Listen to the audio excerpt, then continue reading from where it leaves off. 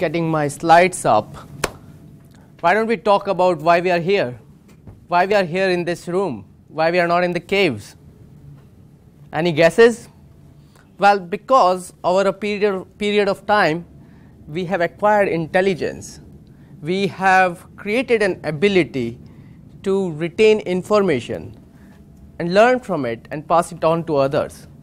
And that has essentially helped us, human race, from caves to a nice office like this at Microsoft. And I think this is the fundamental thing, intelligence, that essentially separates us from the rest of the species.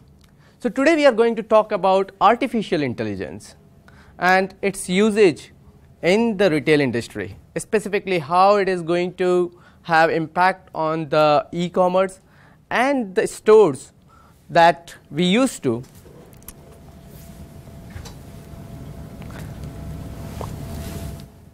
So first of all, what is intelligence?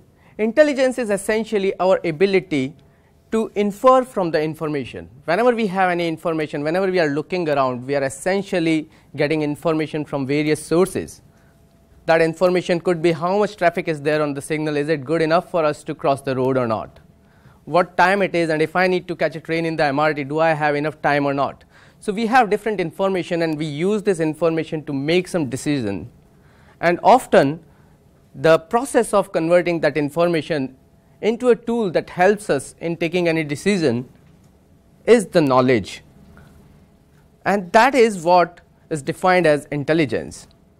But what is artificial intelligence? How do we define artificial intelligence? So artificial intelligence is not a new field. Even in the 1950s, when the computers were coming up, many people thought that the robots will rule the world. And the artificial intelligence was defined as a computer program that has ability to mimic the entire process in which a human captures the information and infer a decision. And that could be for everything.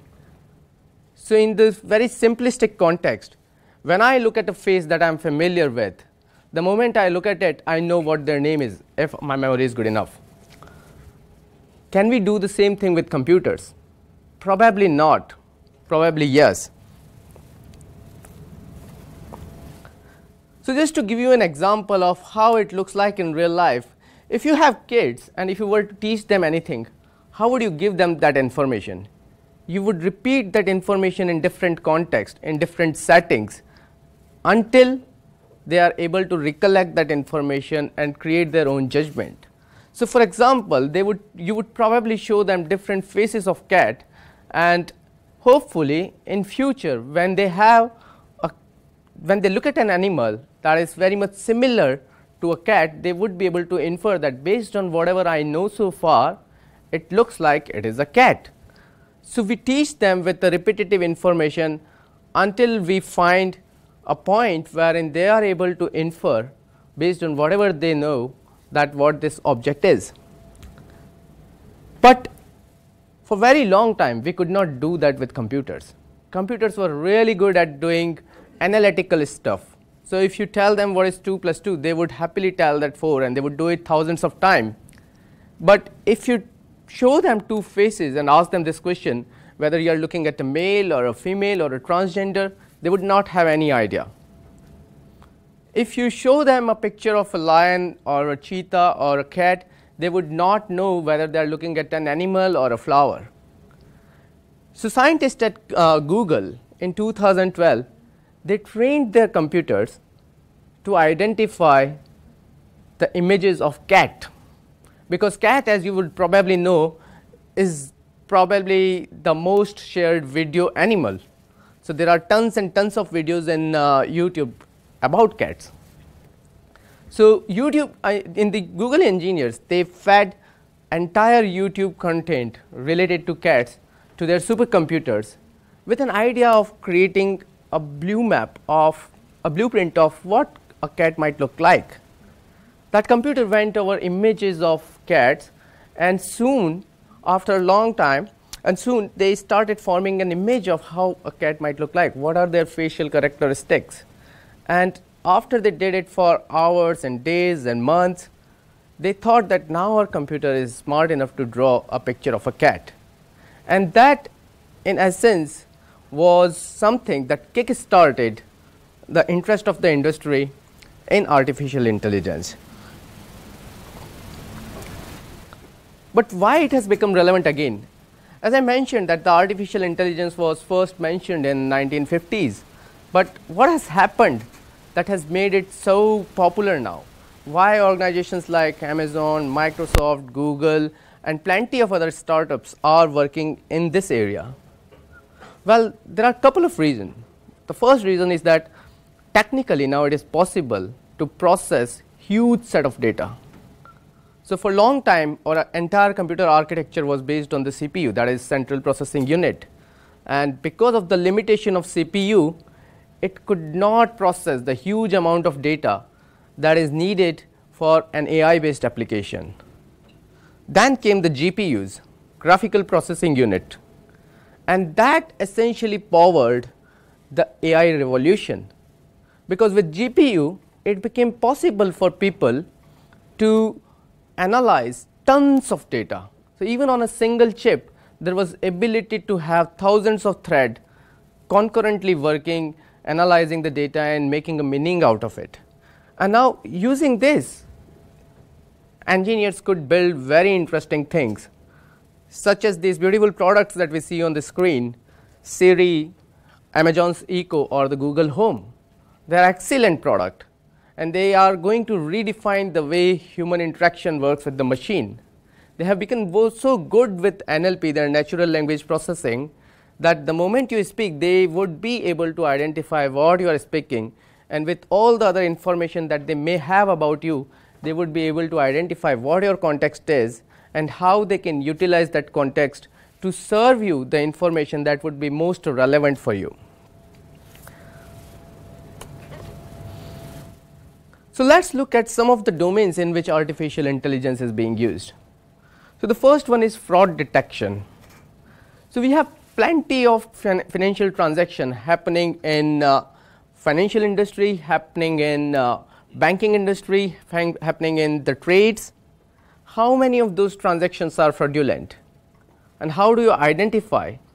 Well, apparently all the transactions that are fraudulent follow a specific set of characteristics. And using AI, if we give them a bunch of data, like millions and billions and trillions of data, and we flag that these are the fraudulent transactions, the computers have now become smart enough to identify that what is it that is common in these fraudulent transactions. How can I make a hypothesis that whether when I see a transactions like this, is it going to be a fraudulent transaction or not? And then they can test this hypothesis on the next set of transactions and see whether that is correct or not. Similarly, in the medicines, we know that how important analyzing things like DNAs are, but they are very resource intensive. Finding cure for things like cancer, you have to do permutation on like thousands of different variables that may impact whether a simple lump is a cancerous or not. So doing these kind of analyses require people to analyze huge set of data, and systems powered by GPU can allow that. Industries like legal industries, where there are tons of cases, historical cases, that become the basis for the discussion and the basis for the judgment for the legal industry. Artificial intelligence can help that. So there are all the important aspects of our life are now being impacted by artificial intelligence. And I think retail is going to be the next one. Now, why I think retail would be impacted by artificial intelligence? The first and foremost, in order for us to create any hypothesis, we need some data points. We need some data. Unless we have some data, we will not be able to create a hypothesis.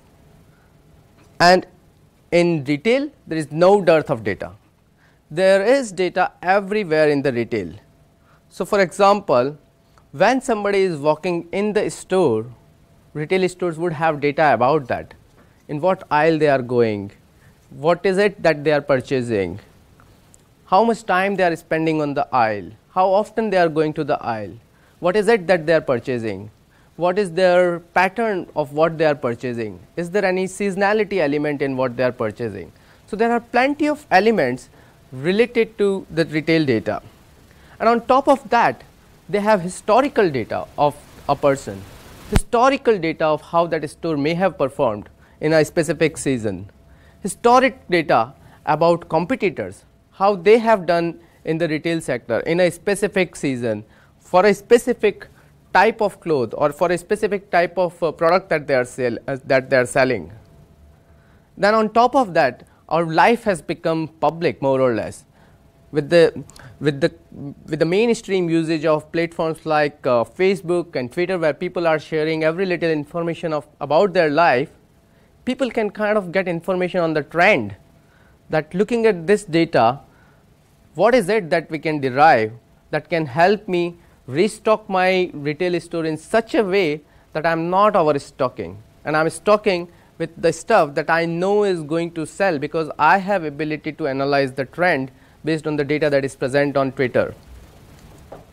We can get a better grasp on the demographics of our user. It is no longer sufficient for people to identify just the gender and the age bracket for their demographics. A data set powered by artificial intelligence will tell them very specifically what kind of people are going to buy your services, what kind of profile they would have, what kind of interest that they would have, what kind of communities that they go in. It will give a much richer data set, and not only that, because it is powered by AI, it would be able to experiment, learn from it and adjust if needed. So, for whatever reason, let us say if somebody is creating a hypothesis that people with interest in PHP would be able to buy this particular book, they would run this experiment for that people, for that group of people. They would then tie in with the conversion rate. If that conversion rate is looking healthy, they will keep on running that experiment. If not, they would probably change some parameters and see if that works, and that would happen automatically because they would be powered by AI. And similarly, with the advent of facial recognition, they would pretty soon have cameras pretty much on every aisle of your retail stores, and using that information, as you are walking in, they would be able to identify who you are, and they would be able to tie in that information with your identity and make sense out of what could be the purpose of you in this store. If they can identify that purpose of your visit to this store is to, let's say, buy a pair of trousers, they can potentially give you a specific coupon code just for you, and that is possible. So, let us tie everything in and see how it might look like in future. So, let us say you are searching for a specific product online, you are searching for a pair of trousers, and while you are searching the pair of the trouser, your information would give your store would your web store would know who you are, where you live, and based on that they would give you probably information on which one is the closest store where you can find this pair of trouser. So, they are already using that information to give you a personalized, a very unique experience that is just created for you. And irrespective of the technologies that we use, whether it is Magento or Bespoke, we need to make sure that when we are creating our stores, when we are creating our experience for the users, we are keeping that in mind, because the norm is not going to be that user is going to be able to just perform a search. They would expect that all the other stores are offering contextual search. They would expect that that other stores are using their personal data to give them a unique experience that is making their life easier. They would expect that from every store, because that would be the new norm.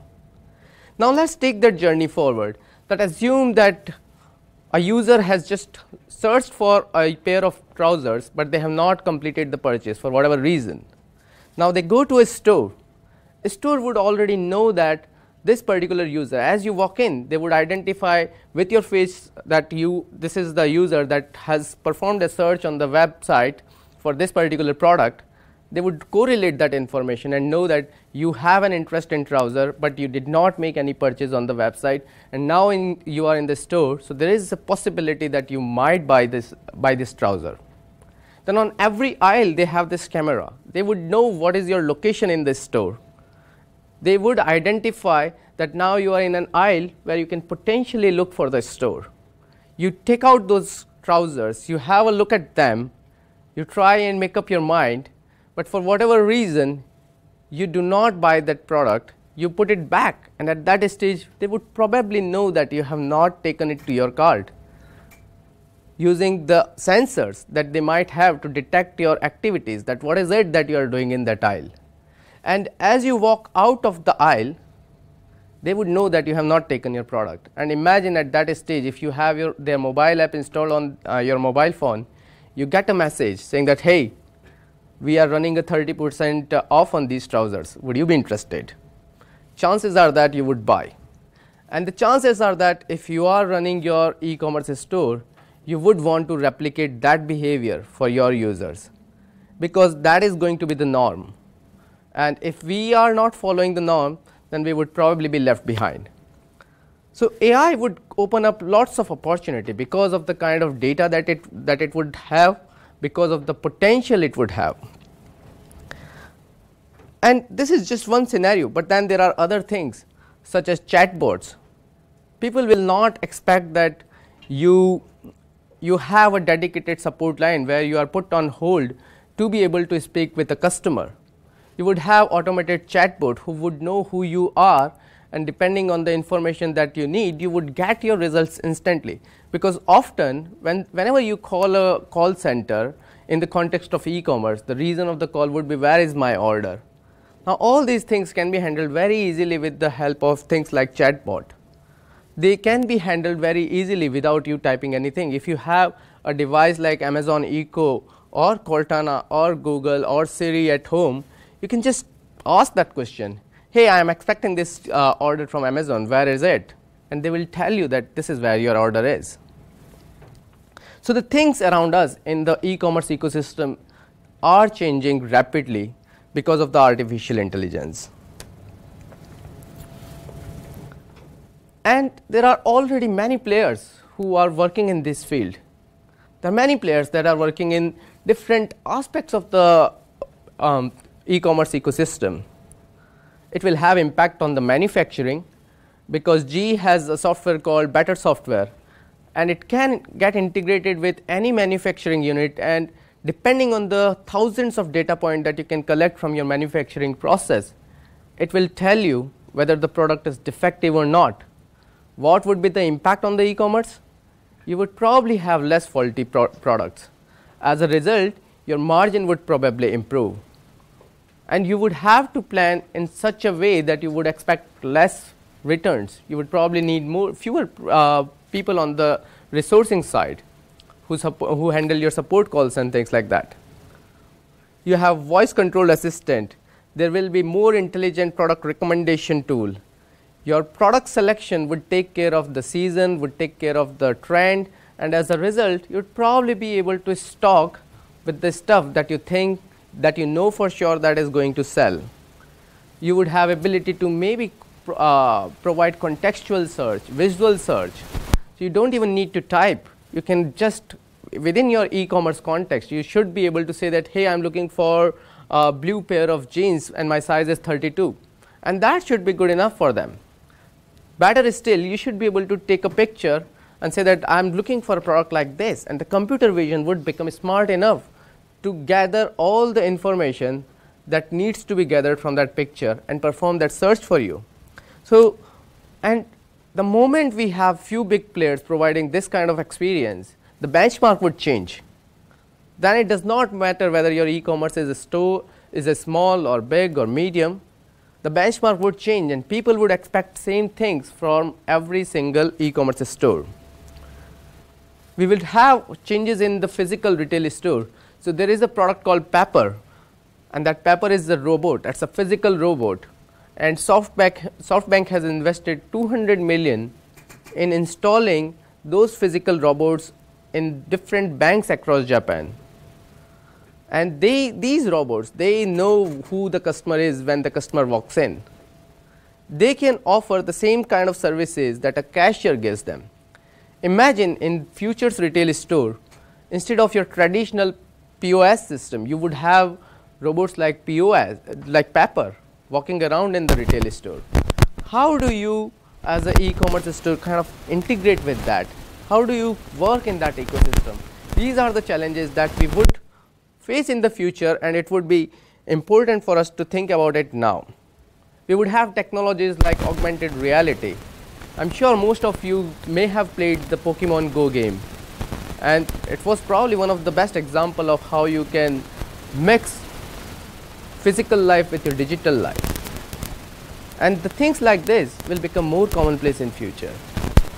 When you, let's say, go to a store and using your augmented reality app or the e-commerce app, when you put your camera in front of a product and imagine if it is a food product and you get all the information about the origin of the content that has gone into making that product, calorie information or any other information that may be relevant in the context of that product. Things like this will become commonplace, and we would need to provide the same experience because that would become the new benchmark. You may have heard about the experiment that Amazon did in Seattle with Amazon Go retail store. So if you have not heard of it, Amazon started this for the Amazon employees, and there was no checkout desk. There was no employee in that store. There was no security guard in that store. So if you work for Amazon, you would just walk in, and as you walk in, they would know who you are. They would automatically assign your identity with your Amazon Prime account. And when you are picking up any stuff from the shelf, it would know what you are picking up because every shelf is controlled by the sensor. It would know what you have picked up. And when you walk in, walk out, it would just detect that money from your checkout because with facial recognition, with sensors, they know exactly how much time you have spent, what you have picked up, and what is the cost of that. The experience like this will become normal in future, I suppose.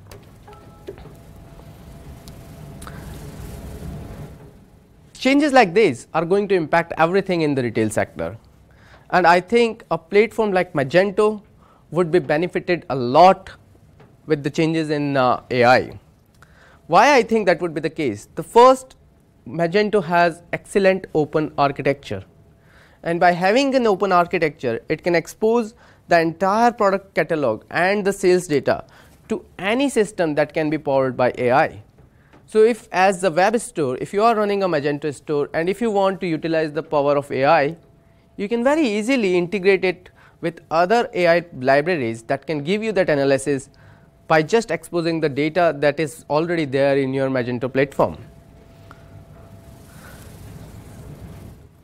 It is an open architecture, so it can consume data from any web services. Most of these libraries that are powering this AI are now exposed as web services, and Magento, as you may already know, can be integrated very easily with any external web services and provide the data that it needs. Magento can provide deep integration with every aspect of e-commerce ecosystem, whether it is supply chain to POS to logistic and delivery. And because of this integration, right now that integration may be with POS. In future, this integration may be with the robots like Pepper. Right? In future, that integration may be added with the facial recognition. The checkout may be related with facial recognition. It has got excellent APIs, and integration with different APIs makes it extremely easy for any Magento based application to take or utilize the power of AI. And on top of that, there is an excellent ecosystem of the marketplace, and many people have already started building this AI based extension that we can just use, just enable them in our web store and start using them. So there are, for visual recommendation, there is a extension called view.ai. You can just take a picture and view.ai would suggest related or related products that look similar to the image that you have taken.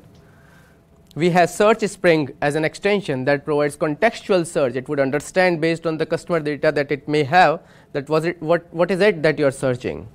So if you are selling books and if you are selling coffee, and if you search for Java, it would know what is your customer profile and what kind of likelihood you have to purchase a coffee bean or a book. It would be able to do that. And I think as a solution provider, it is on us to basically care about these things, because our retail stores or our e-commerce stores, they may or may not know about the implications of the AI. So I think we need to work as an educator in the retail sector specifically, and give them the opportunity to embrace these changes that are there because of artificial intelligence. We need to think about the challenges and the changes that they would have to go through and provide support that Magento community or the Magento ecosystem provide. So with that, I would like to ask you this question, that what is it that we can do to help them? Anything? Well, if there is nothing that we can think of right now, I am sure in future we will have plenty of things that we would be able to contribute, because artificial intelligence is here to stay. Let's have a conversation about it. Thank you for your time and attention, guys.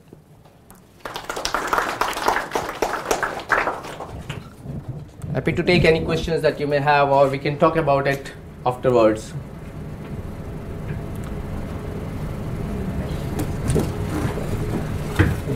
Thank you.